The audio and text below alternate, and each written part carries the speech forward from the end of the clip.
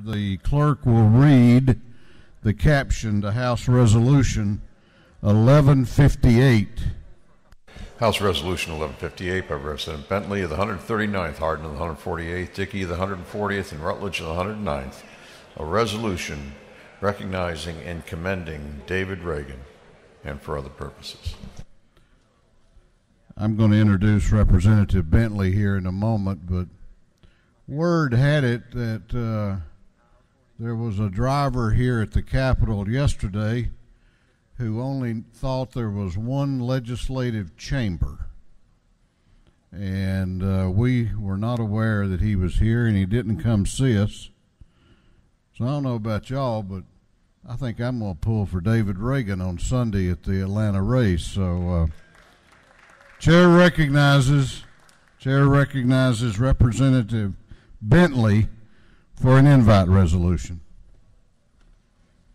Thank you, Mr. Speaker, and good afternoon, colleagues. I am so proudly stand here this afternoon to introduce to you a special Georgian, David Ragan, all the way from Dooley County, Georgia, Unadilla, the city of Unadilla, son of former NASCAR driver and Georgia native Ken Ragan. And David is looking forward to a big event this weekend down in Henry County. So I'm going to step aside and let you hear from Georgia's very own David Ragan. That was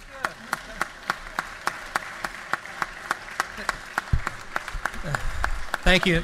That was a good introduction. I might take you to the racetrack this weekend and let you introduce me there. But you know, the Ragan family's ties to Georgia run deep in the state. Over 200 years, we've had family in Georgia, and a lot of them have been involved in auto racing and racing around the country. So I'm honored to call Georgia home. I've still got a house in Unadilla. My parents live in Perry, so I'm a Georgia rooted family man.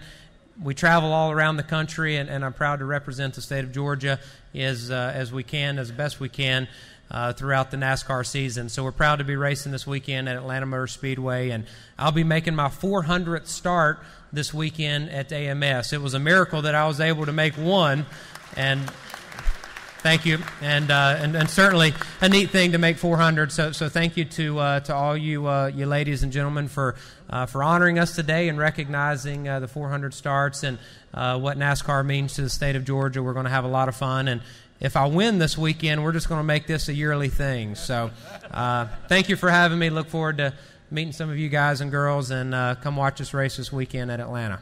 Thank you.